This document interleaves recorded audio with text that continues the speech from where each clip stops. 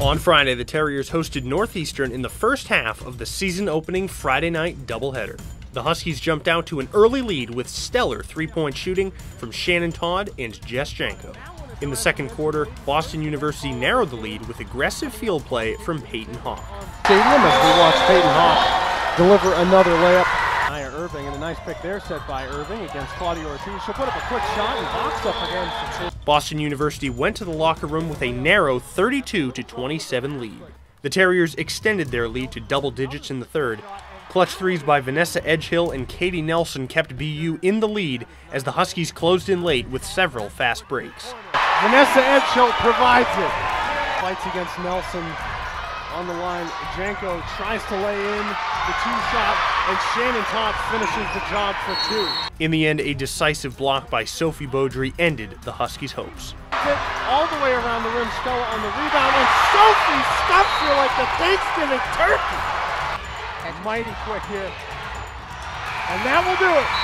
The Terriers hold on with a one-point advantage.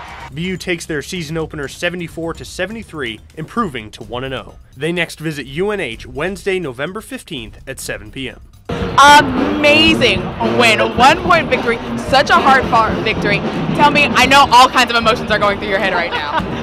I'm really proud of the group because Northeastern's given us the business the last couple of years, and we really came out. I thought we handled it from start to finish. I thought we did a good job. Obviously, we would have liked to finish in a little stronger position than a one-point game, but you got to give them credit. They have great shooters.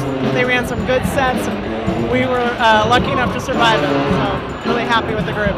Now, one thing I noticed is your team has a lot more swagger this season than they did last year. What do you think the difference has been? Well, we've been practicing swagger, so that's helped.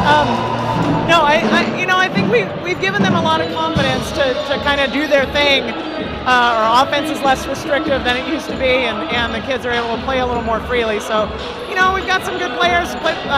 People in the offseason made a lot of strides. So I'm just really happy that our freshmen came in and played real well, and that our upperclassmen came in and really led, and we're just really solid from start to finish. Now, speaking of your freshmen, we got a chance to see some of the future of the Terriers in both Presley and in Nelson. Outstanding games by them tonight. Can you tell us a little bit about the preparation that went into getting them ready for this game? Tanisha's been fighting a little bit of a sore knee all summer and stuff, and so she's only really been fully go for like a couple, 3 weeks, and so I was really impressed with her efforts the last couple of weeks of practice when she's starting to feel pretty good. And obviously, she took advantage of the opportunity tonight. And Katie Nelson's just really solid kid, really solid player. She's smart, she's gritty, she is tough. She doesn't get rattled under pressure, and she just did it. I thought she did a phenomenal job tonight, so I'm really happy. All right, thank you so much, Coach. I'll let you go celebrate with your team. Congratulations. Thank you.